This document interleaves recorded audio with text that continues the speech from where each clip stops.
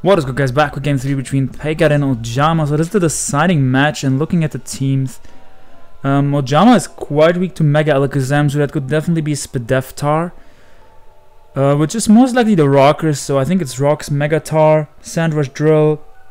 If Tang is Helmet, then the Pex is like near Max Spadef or Max Spadef. If the Tang is AV, then the Pex is probably mixed defensive, looking like Rocky Helmet, Torn, Z-Move, Excadrill, and I guess either Sash or Life Orb Alakazam. Paycard brought a Nidoking, which is cool. Morwell also looks really scary in this match, because if you get some chip on Excadrill, it's in Sucker Punch range. Then the Greninja is most likely Ash Ninja on this team. I think Rocky Helmet, Torn on both sides. So turn 1, there's a good lead for Ojama. Unless Paycard pulls up with Will-O-Wisp, this is really good for Ojama. This is definitely Paycard's Rocker, so we could see either a Wisp or Rocks or Toxic, as we do see Rocks exchange from both sides.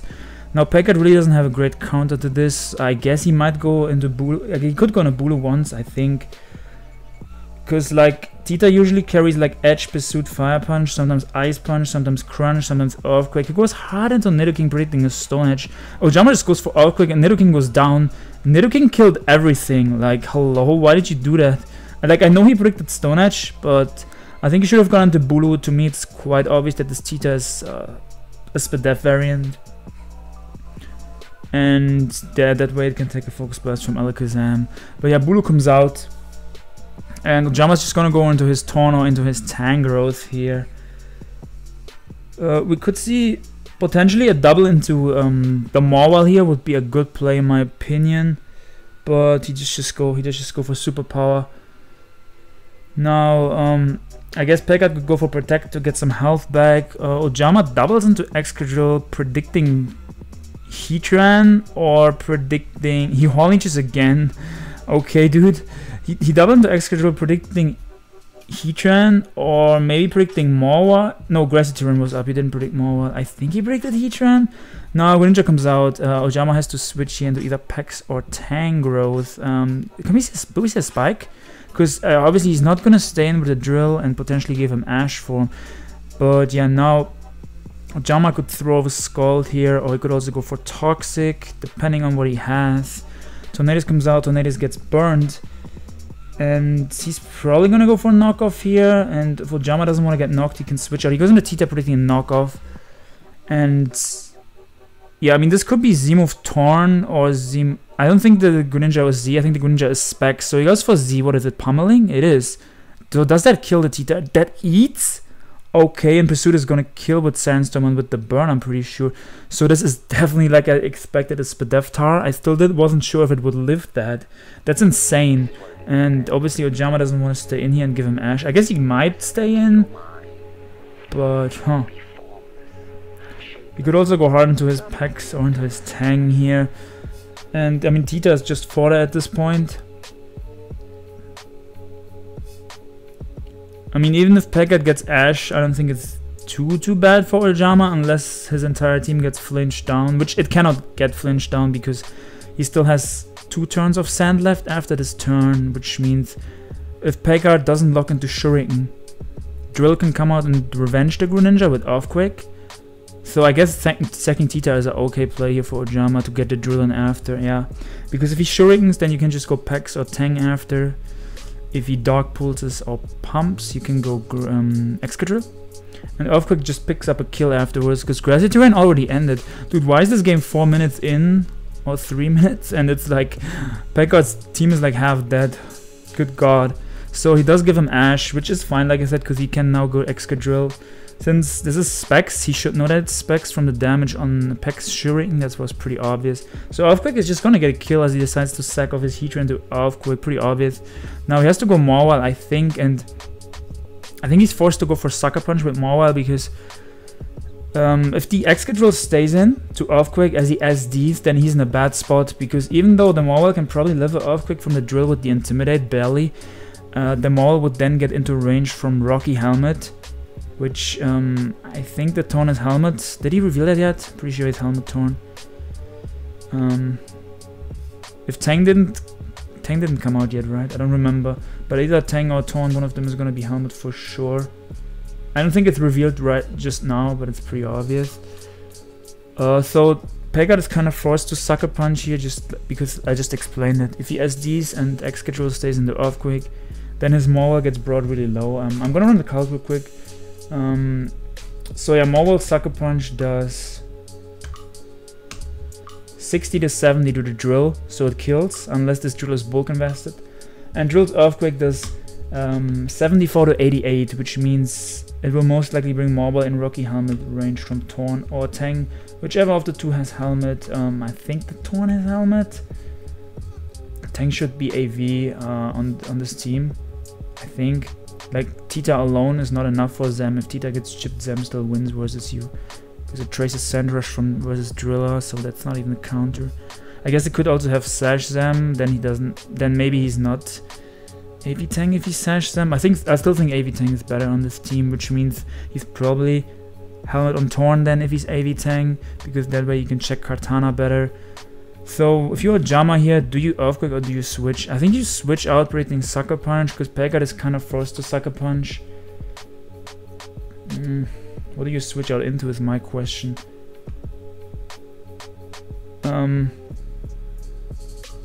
This game is not over yet. He can, if this Morwell gets a SD, it can get ugly for Ojama. Like, it can get really scary. Because he outspeeds Pex and Tang and destroys them with either like T-Punch or Knockoff. If he gets up a SD, obviously Tang rules, he would have to go for Player Off.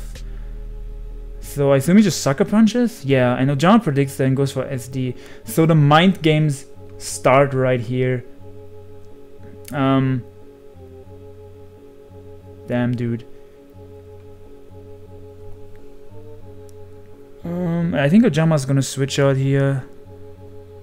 Wow, he stayed into SD again. Okay, I thought he would switch out to predict the Sucker Punch. Like, he could switch out into like Pex on a sucker, as he does do that right now. Does Paycard predict that? He does predict that. Okay, Player of does 29. I'm not sure what that means. I think that means this Pex has a little bit of fist dev investment. Gets up a T-Spike. Dude, Ojama is wild. He T-Spikes in front of a Morwell, okay. Which means now the Greninja is on a timer. So if he ever gets rid of the Morwell, Greninja is on a timer and Ojama probably wins, but now he has to deal with the Morwell still. Morwell still has 6 Sucker Punches left. We could now see a sack here from Ojama. He could sack off either the Tang or the Torn, whichever of the two is Rocky Helmet, to get some chip on the Morwell. As there's Thunder Punch. Yeah, I was expecting either Knockoff or Thunder Punch right there.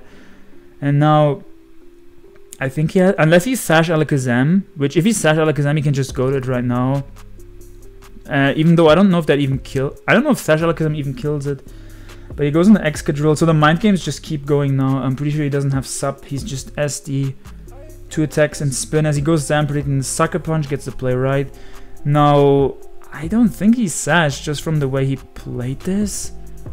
So, also if Paycard can live a hit, he's not forced to Sucker Punch this turn. He can potentially attack here. Well, I assume he's just gonna see a Focus Burst from Ojama, and yeah, he doesn't have to Sucker Punch. I assume he's just gonna T-Punch because that's 100% accurate and it doesn't risk missing. I just hit my table. My bad if you heard a weird noise.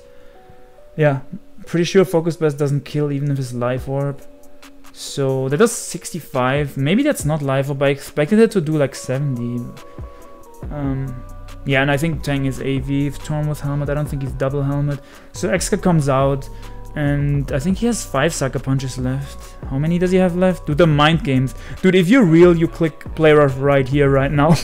If you're real one. Because, like, usually they don't... Usually they try to outplay Sucker Punch for a few turns. And then they try to attack. They don't hard... they usually... Like, he would not hard Earthquake here. So, like, if you Player Off here right now, like, obviously, dude, if I'm Paycard here, I throw a coin. I throw a coin if I Player Off or if I Sucker Punch. I think Ojama is gonna SD the first turn, trying to outplay the Sucker, because Paycard still has a few Sucker Punches left, which means, like, Ojama is kind of forced to try and outplay the Sucker Punches, and knowing that, if you're Paycard, I think you can hard attack right here, knowing that I mean, it's a mind game, honestly, but it's a mind game that's in Paycard's favor. That's how I see it, because he has multiple sucker punches. And usually people try to predict the sucker punches, like I said, so hard attacking here, which I don't know if I would do it, honestly, but as a viewer, it's like different as a viewer and when I'm playing myself. When I'm playing myself, I usually sometimes I just click sucker punch all the 8 times. Because sometimes I just try to predict, okay, he does sucker, there's the, yeah, like I said, that's obviously so easy to say as a spectator, but I had a feeling if he attacked there, he would have gotten Ojama and it would have been game over right there. But oof, yeah, this is just huge mind games, and obviously super fun to watch. But like, with every sucker punch he loses, the pressure on him gets higher and higher. So I think now you're getting into it too far. So now I think I would just spam sucker punch if I'm Paycard. Dude, I don't know. I think Ojama's gonna SD at least 1 or 2 more times before he attacks. Dude, I don't know. If I'm Paycard right now and he just SD'd on the sucker, I would be so annoyed. I would just spam sucker, I think, because now I would be too shook to click play rough this turn. Well, I guess this turn there's still a chance you can click. Yeah, I think this turn you can still click play rough, but. Oh my god, I would have gotten him again. I was gonna say, like I said, it's just so easy as a viewer. But now, he got you again, and eventually the pressure is so high on Paycard. Like, he had like his 1 or 2 chances where he could have clicked play rough. Obviously, it's super easy to say that when you're just watching. But good god. As he just, yeah, now he's in that, dude, Ojama is really going for it. And he gets, oh my god. Chat's gonna go wild, watch this shit. Dude, that's what I'm saying. Like, eventually the pressure is just so hard. Like, the pressure gets to you, and I think at that point, like when you're so far in, that's how I would play it. I would just spam sucker punch eventually when you're like too close. Now he has to flinch him to win, as he gets the flinch. So this game is not over yet. He can still win by flinching. Ojama is probably gonna switch out here into the packs, which gets 2-hit KO'd from Dark Pulse after Rock, since the Greninja is in Ash form. So he's gonna sack the packs, and this comes down to it. Can he get a Dark Pulse flinch on the Tangros? His packs is obviously gonna go down. Poison is not gonna kill the Greninja. It's only 1 layer, it's not gonna rack up. Even if it was 2 layers, I'm not sure it would have killed. But good god, I mean, that was one for the fans, that what Ojama did right there. Honestly, intense sucker punch mind games, like, I don't know, I feel like I said, if you're getting into it and start clicking sucker punch, then if like the pressure like gets to you, and dude, I'm not sure, like that's just like hard, because usually you would say you just click sucker punch 8 times, but like when you think too much about it, and this is a tournament game, this is not ladder, as now it comes down to the flinch, like maybe if you think too much about it, like it sounds so simple to just click sucker 8 times, but the opponent can potentially predict that, and then if you think too much about it, like the mind games, and then the pressure, and does he get the flinch? No flinch, so Ojama takes this 1-2-1. After Nidoking was sacked early, it looked like Ojama was gonna win this one super easy, but then the Mobile turned out to be such a huge threat for his team, because he did not have a good sucker punch answer, like after the Mobile was able to get that SD up. So that was a good one. That was a good one to watch, at least. Even though, yeah, I don't think I would have gone hard into Nidoking. I guess, like I said, he predicted the Stone Edge. And he didn't want to go Bulu, maybe, in case it's offensive Stone Edge Cheetah, and it would have done a lot. I don't know the calc on that. I might put you guys the calc in the description. Thank you for watching. Ojama wins 2-1 versus Paycard, and I'll see you with more tournament coverage either later or tomorrow, or maybe some guest uploads. Hit a like button if you enjoyed. Hit a like button for Ojama winning the mind games, and peace out, friends.